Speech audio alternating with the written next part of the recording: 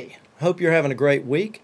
I just wanted to thank all of you who have recently been praying for us and encouraging us here at the Cawthorn House, and to let you know just how significant that is.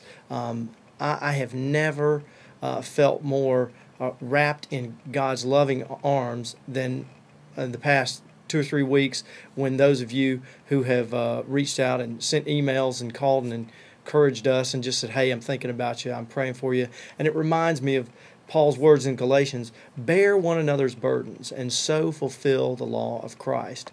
And also his words in 1 Corinthians 10:13, when he says, that nothing has overtaken us that is not common to man. Everybody faces the same kinds of struggles.